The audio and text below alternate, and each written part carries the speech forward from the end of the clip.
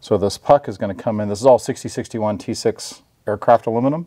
I'm going to come in, put it on the hole. The little shoulders are going to locate it. And now it's in place. Now all I have to do is drop the bolt in, the countersunk bolt. And then I'm going to come in from underneath. We're using a 5/16 Allen wrench on the other side on the recessed nut or recessed bolt.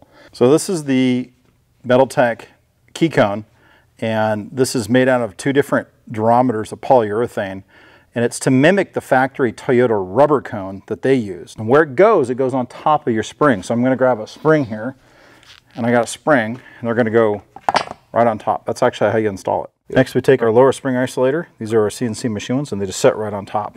That's ready for the spring to come in. The pigtail of the spring is here. The coil isn't fully supported, and that's the main thing with the ultra high molecular plastic. It's good to go. This is installed.